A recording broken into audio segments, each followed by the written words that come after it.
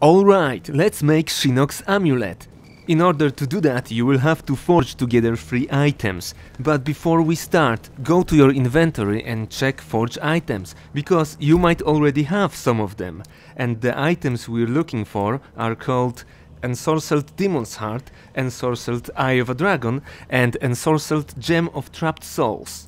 The reason why you need Shinnok's Amulet is because it is a part of the Kytinn Hive puzzle, and that is the place where you have to insert it once it's forged. Right, so the first item, Demon's Heart, you simply get it by pulling down hanging corpses with your spear.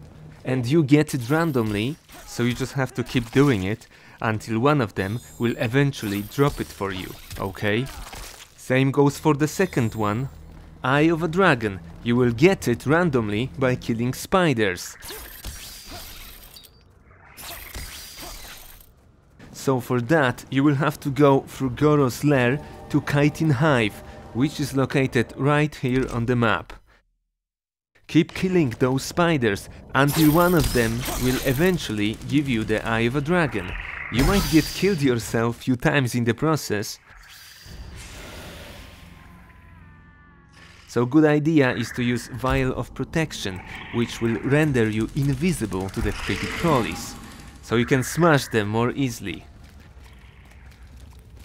Now the third one, Gem of Trapped Souls, you can find it in the Dead Woods.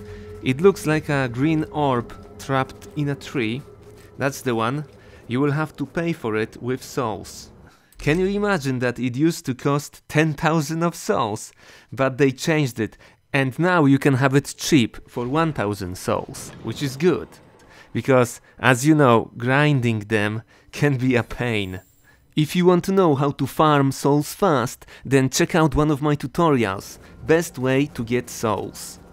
Alright, so now that we have all the items, it is time to forge them into Amulet. So let's go to the forge then.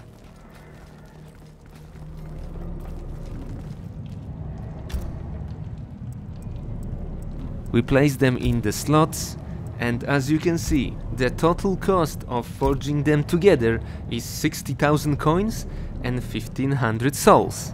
I can afford that, so let's create it. And there it is, your Shinnok's Amulet. Now you can take it to the Kytinn Hive and use it to solve the puzzle of the Elder Gods. Thank you guys for watching. For more videos and tutorials about Mortal Kombat, please visit my channel. I can promise you that you will find there a lot of interesting stuff if you like Mortal Kombat like I do, because I friggin' love it. See you guys later, have a great day, keep it on the up and up. Bye for now.